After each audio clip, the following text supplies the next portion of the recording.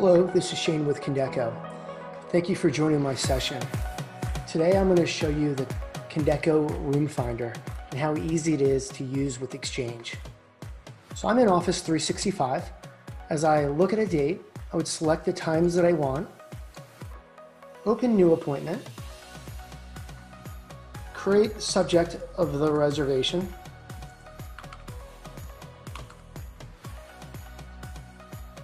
From here, I would look for my invitees, internal, external, it doesn't make a difference. Once I've added the people to the reservation, instead of going through the traditional room finder, Condeco added this really easy feature here called Condeco Room Finder. This is downloaded from the Microsoft App Source Store. It's compatible with Office 365, it's compatible with Macintosh or Apple, and it's also compatible with Windows. When you click on that room finder, it's going to pull up all of your available rooms based on your profile settings. So instead of having to see all 1,000 rooms throughout the organization, I could quickly book a room. Let's go behind the scenes real quick. So right now I'm looking at the 17th floor in my New York office. Under my profile, it has New York, location New York, and 17th floor. I could have quickly picked another country. I could have picked another location.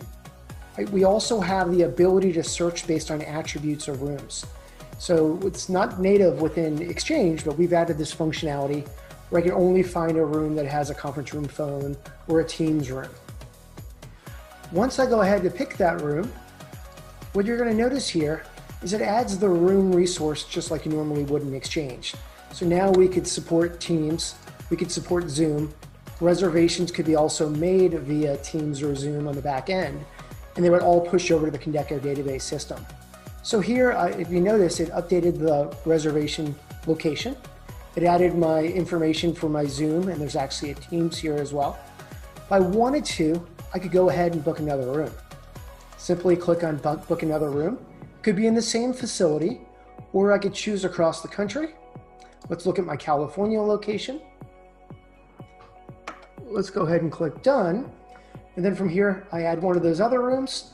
Now those rooms could be enabled as Teams rooms, ultimately hit send, and that reservation's been created.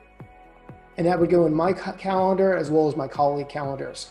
Let's do that again real quick just to see it. So again, we'll put in a subject. I would go ahead and add my invitees, look at their free busy information. Once I figured out a time that works, I would go ahead and click on the room finder. It's going to show me the available spaces. From here, what I do is I then go ahead and add my Teams or Zoom, and then I'm finished. It's that simple. Please let us know if you have any questions.